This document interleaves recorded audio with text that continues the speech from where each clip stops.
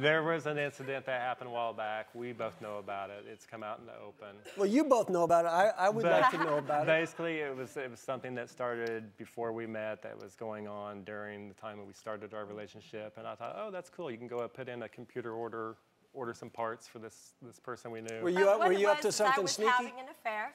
I had it for about 5 months into our marriage. I was working for this gentleman. And at night, when we would go out, that would be my excuse to get away from my husband. I was working.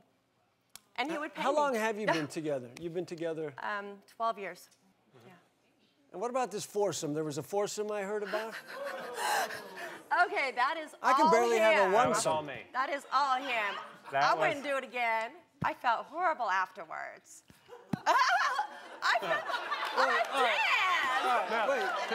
Wait. Let me just back it up. I just want the logistics. Foursome. It was another couple, but it's so weird Okay, doing so- it in front of him. I mean, come on, I've cheated on him, but not right in front of him. So are you?